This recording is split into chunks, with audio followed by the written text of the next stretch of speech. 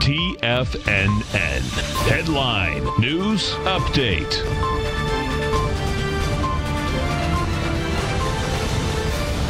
Welcome, folks. We have the Dow Industrials trading up 27, Nasdaq up 22, S&P's up 5, gold contract flat, $15.54 an ounce.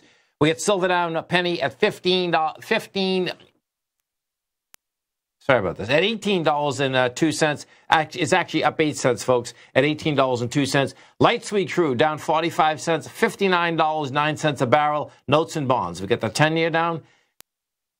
The 10-year up 2 ticks, trading 128.31. 30-year up 13 at 157.07. And King Dollar up 15 ticks, trading 97.464. The euro is at 111. The yen is at 109.5, and the pound is at 130 to $1 US.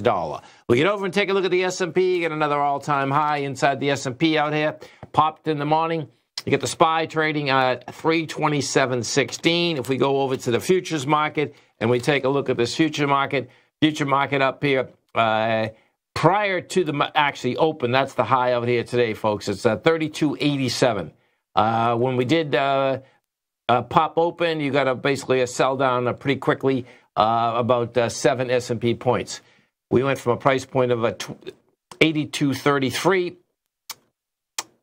from 32.83 down to 32.75. Bottom line, you're climbing back up into that area again, and I suspect that area is not going to hold. The reason being is that that was a fast downdraft, and then the second downdraft, which occurred at 20 minutes of 10, still has volume up there, so I expect we'll at least see the 32.74 get retested.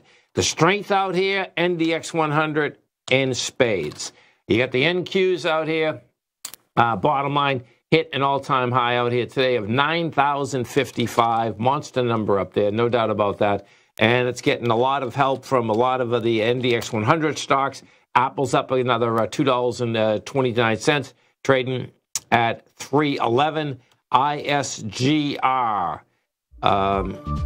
is the Intuitive Surgical. That is the mover inside the NDX 100 today. That's up 3.5%, or $21, trading at 606. Stay right there, folks. Tommy and I come right back.